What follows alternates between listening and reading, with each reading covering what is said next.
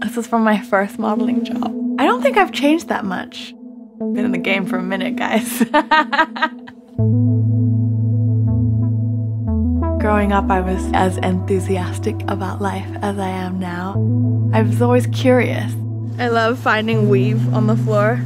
I feel like it's like finding a penny. It's good luck. Do I see myself as part of the change within the fashion industry? Yes.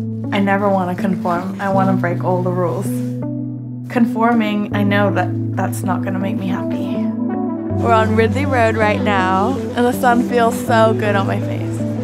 If anybody's looking for me, if they come here, they can find me. £1, guys, £1. People always give Dalston such a hard time, but there is a huge community here that give it such a special energy. Oh no, it's on video. Community is how I value my life. That's priceless. What are the questions I've had to ask myself, and how have they shaped the person I am? In terms of my career, the way I was doing it wasn't working for me. I was a skinny model for a long time, and there wasn't room for me. I came back to it and found a way to work at my size so I could truly be myself. The most exciting thing about fashion right now is the fact that casting is changing. Finally! Who were the women that influenced me?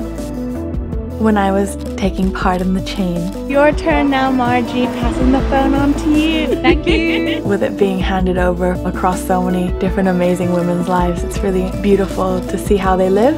Like the little things that make us tick, the moments, the pauses. They're the moments that make up who we are. It's hard to make anything different work. It's a privilege to be able to just go to work and get to be myself, because for so long it wasn't like that. And seeing someone be their true selves is the most beautiful thing about life.